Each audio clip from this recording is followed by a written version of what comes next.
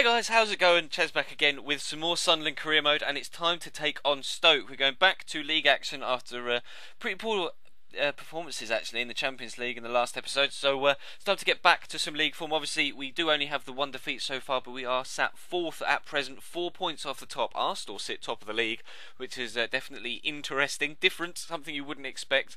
But we get off to a great start here. Nelson Oliveira with a great shot from distance. Keeper's probably going to be a little bit disappointed with himself. Did get a good, solid hand to that, as you'll be able to see from the replay. Good turn inside with that step over, and then a decent shot. And Keeps really should have done better with that. But we will take it. We will take a 1-0 lead early on in the game, and then Stoke kind of came at us a little bit, a decent chance here. But Mignolet gets down to make a good save. And of course, after the last episode, he is really going to be under a lot of scrutiny in this one. So he's going to have his work cut out to try and keep my opinion of him up. And Yates goes close there. Unfortunately, with the first effort that was blocked, and then that shot just flies past the far post, a little bit further away than it first appeared, but a decent effort nonetheless. And we go in at half-time 1-0 up, so a decent start, and trying to improve on our league position. Obviously, we won the league last year. We really don't want to be sat fourth. To qualify for the Champions League this year would be great again, but the board want to win the league again. They want us to retain the trophy, and we're going well so far to a point, but we really need to step up in our league performances, make sure we keep turning those draws into wins. And that tidy finish from Gary Medel, rifled into that bottom corner, really precise, accurate finish. I was really impressed with that actually, because he doesn't score that many goals, which is a part of his game that he really needs to improve on. And Yates here has a great chance to put us 3-0 up, and I think that sort of situation is where we miss Honda, that extra guaranteed goal. Yates putting that one well wide, and it was disappointing. It really was disappointing, because he really should have finished that, and I think Kazuki Honda would have put that into the back of the net, which is something that we really have been lacking in the team at the minute. We're struggling to create chances. Obviously in this game we're doing well, we're 2-0 up, but ordinarily we have been struggling to create chances, especially against Sevilla as well. Our lack of creativity up top and lack of invention from the wide players and stuff really kind of drove home the fact that we are missing Kazuki more than I hoped we would. Obviously £35 million was a lot of money to get for him, but he was a huge player to try and replace. Hopefully Yates and Lamela will be able to bed in properly over the next few weeks, and fingers crossed we'll be able to find some form. But I'm going to have to pull my finger out, I think, and really concentrate and try and get some decent performances out of everyone in the team, rather than just relying on Nelson Oliveira and previously it was Honda, but overly reliant on Nelson Oliveira at the minute for goals. But Oliveira didn't start this one. We are going with Lamela and Adrian at home against FC Basel. Obviously the away game was insane, that 5-4 game that we did eventually come out on top with. Incidentally, a game that Yates actually won for us with that free kick. So he's not doing too badly, we're still doing well. But one player that is doing badly is Simon Mignolet, and I have no words for what just happened. There are a couple of replays in here that I left in, and this is almost the final nail in the coffin for me with Mignolet. That is just horrific, a horrific mistake, and he's been costing us all season long. Yes, he's made a couple of decent penalty saves, but he's just making mistake after mistake at the minute, and it's really starting to wick me off. Now obviously January's not too far away, and whether we'd be able to sell him for a decent price and bring someone else in just the month of January, I'm not sure. But are there any goalkeepers out there you think we could look at to try and replace him with? Because obviously he's rated 85 overall now, so we could get a hefty price for him. I will, maybe for the worst, maybe for the first week, not transfer list him to see if we can get a big enough offer from just an outright bid. Because obviously when you transfer list someone, they start to offer a little bit less. But maybe if I transfer list him and then put in a counter offer, we might be able to get a decent price. But obviously we're going to need to be sharpish with a replacement, because you don't really want to be too heavily reliant on Kieran Westwood.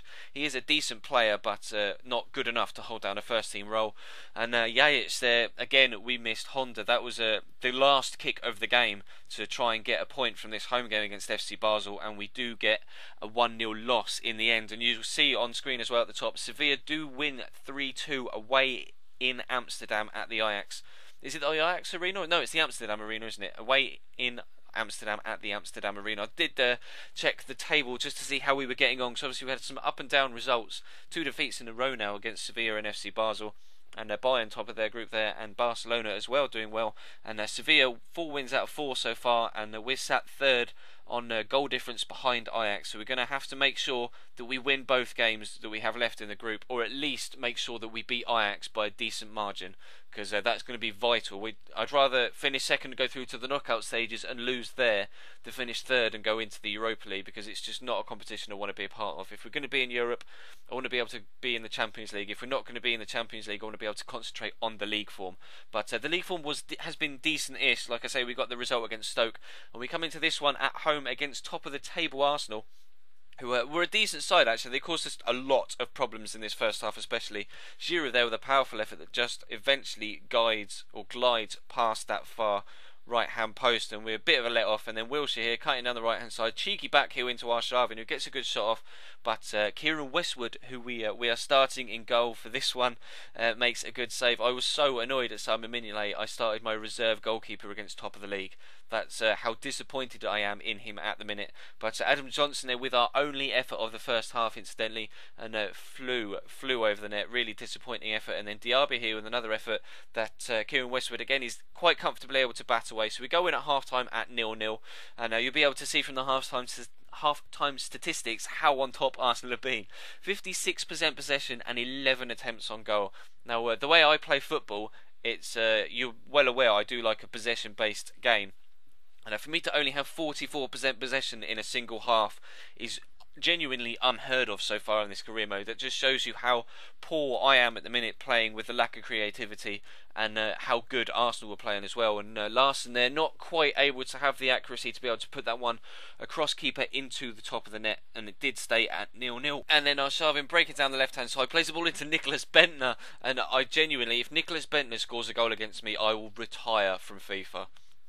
Thankfully he was horrific there, put the ball past the post, and we were able to come away with a draw against top of the league, which ordinarily I would have been a little bit disappointed with, but the way we've been playing recently, and especially with the way we played it in that particular game, delighted to come away from a game against Arsenal with a point and a clean sheet.